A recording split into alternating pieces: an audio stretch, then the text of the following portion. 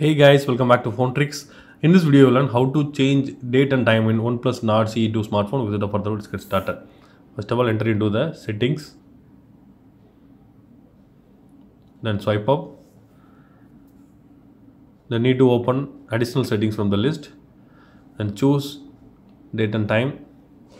Now need to turn off the set automatically. Also, if you want to turn off 24-hour format, you can turn off that. Now we need to click on date. You can change it to any date you want. Also, we can edit the time also. Now come back. We can see the date and time is changed into the phone. If you want to change the default time or current time, you can enable the set automatically quick toggle again. So that's all guys. I hope this video is very useful to you. If you like this video, hit thumbs up and do subscribe our channel for more interesting phone videos. Thank you.